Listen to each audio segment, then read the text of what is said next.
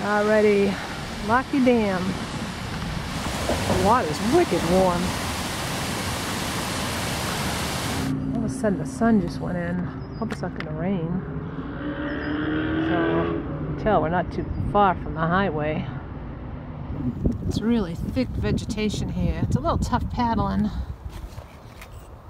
Especially when you put your paddle in, you pull it up, you're getting caught on all the vegetation. So there's a little channel right here that we can get through. I've been seeing some huge, I guess they're the largemouth bass.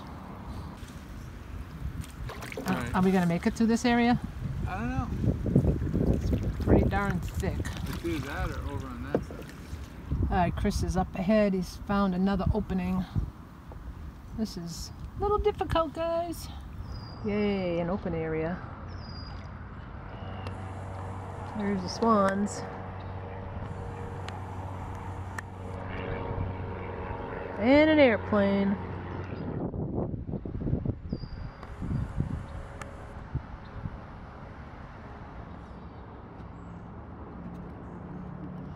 About ready to go under 146.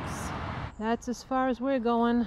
There's several trees down. This is how far we went last year too when we were canoeing. Alright, well, I guess we're gonna be turning around.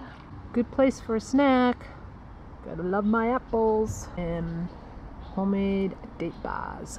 Chris found some cool mushrooms over there. And there's a big hole in by that tree. We keep wondering if maybe the beaver or something might come out, because there's another beaver den up here. Those beavers are very, very busy here in Massachusetts. So coming back, we stayed far over to the right. And it's definitely a lot easier than it was when we came in, like way over there, with all the thick lilies and other plants. But still, there is a lot of vegetation here.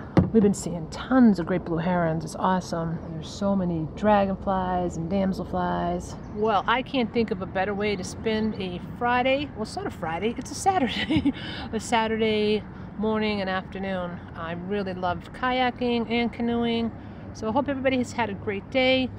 Peace, love, and joy. Always be humble, always be kind. Well, we're at the end of our paddle. We're back at Lakey Dam. What a great day.